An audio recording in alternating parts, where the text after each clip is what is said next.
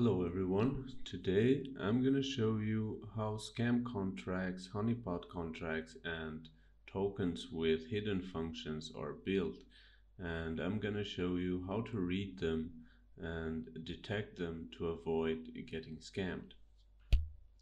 Now here I have two contracts. This one has a hidden function, a hidden mint function, and this one has multiple functions that can be hidden, including blacklisting, and also can be potential uh, honeypot. So it is a legitimate token, but the owner can turn this to a honeypot anytime. And I'm gonna show you how it happens. So let's start with the hidden function first. As you can see, the token looks fine. It is a simple token, doesn't have any fees or anything. But if we search here, we have a renounce ownership, and this is fine as well. The owner can renounce ownership, and this will give security to the investors, right? The investors will trust more once they see that the owner has renounced ownership and the debt address is owner. So the dev cannot do any changes, right? Cannot scam or uh, steal the investors' money. But that is not true, because as we see here, we have a function called burn. As you can see here, we have here burn from, and we have the amount we want to burn, and this is in fact this is a mint function.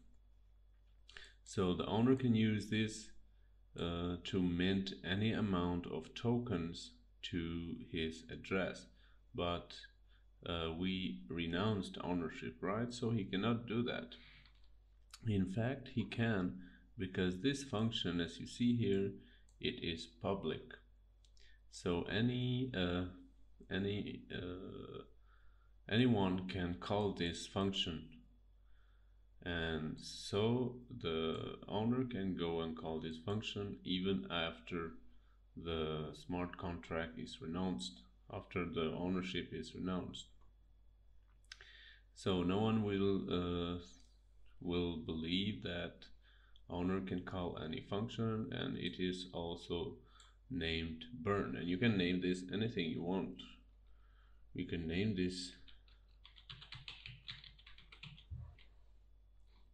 as you can see here, it will still be deployed, compiled, and we can deploy this and still mint any amount. Set a name, we'll set my address here, dev address. This will be used, this will be where the tokens will be transferred when we mint.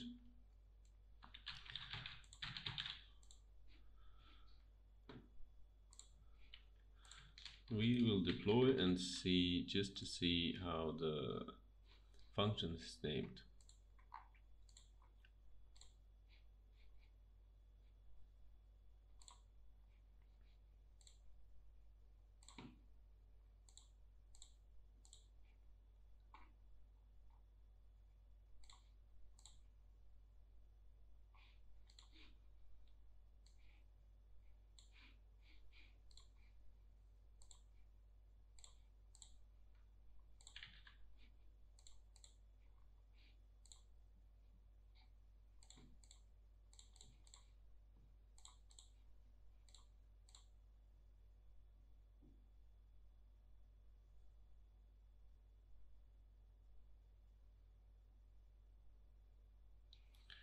Okay, so we see here, we can check the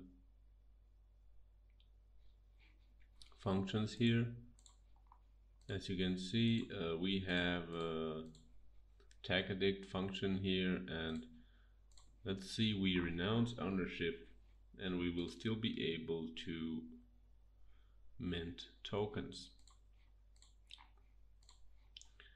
As you can see here, we have a total supply of 100 million, I think. Yes, and 100 billion actually, and we're gonna mint some more. Did we renounce ownership or not? Ownership renounced.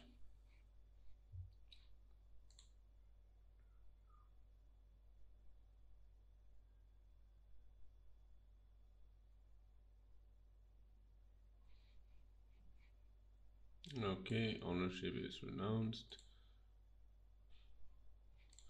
And now we can still mint tokens by just calling this function.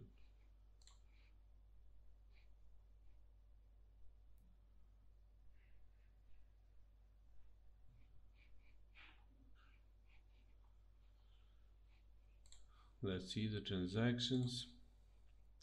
100 billion was transferred to me, and let's see how much I have. As you can see here, I have this amount now of tokens in my wallet. So this is the hidden function one. There is some more, but I'm not showing all of them today. Now let's get to the other one, which can be a potential honeypot, and we'll show some examples of hiding the functions there as well. So here, the first thing that can make this token a honeypot is the fee. I hear people around saying honeypot, honeypot, but honeypot is not really a thing. It's a fee thing. So the fees can make a token honeypot, or the max transaction can make a token honeypot. That's what honeypot is. So we have here, this says the max liquidity fee for this contract is allowed to 10%. One more time, this is not the contract fee that will be to just right in the beginning, but this means the owner can change the fees to maximum of 10% for the liquidity. Okay, so this if we set this 20%, then the fee still will be 1% or whatever we set it, but it means we will be able to increase it to 20% anytime.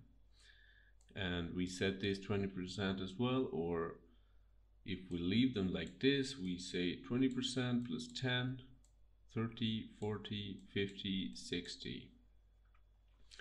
And if we ever increase the fee to this, no one will be able to sell, as PancakeSwap or Uniswap has a maximum fee of 50% or 49%. And here we have minimum transaction is 1%. So we cannot set this lower than this. But if we do this, we cannot set it higher than this. But if we do this 50%, then we will be able to change to 50%. So anyone, in order to sell their tokens, must have enough tokens to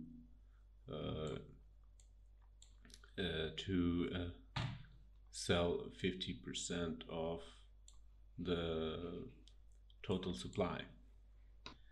And then we have the blacklist function. Whatever token you're buying, make sure to go and check the source code for these things. And the next thing we have is the blacklisting.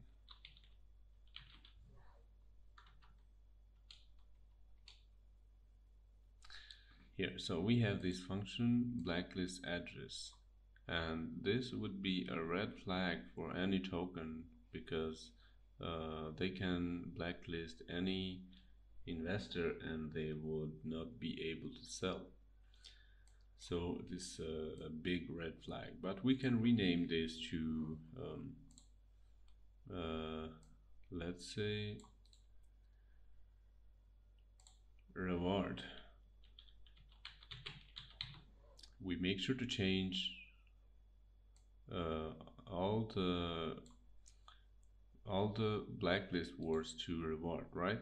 All the occurrences. We go select the compiler.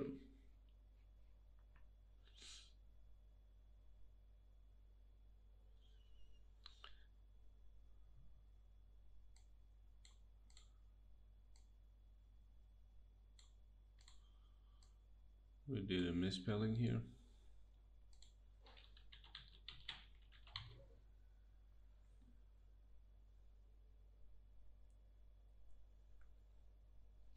So now this function is called reward address.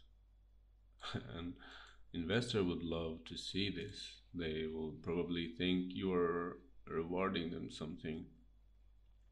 So anytime you use this function reward address, you will be actually blacklisting an address.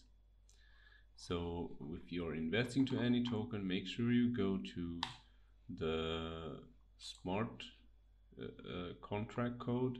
Like if you see blacklist, let's say this is named reward address. You go to the code and make sure you search for the reward address and see what it actually does. So you go to the function and you can see clearly what happens. And any functions can be renamed, and this as well can be there are some contracts who have this function as public.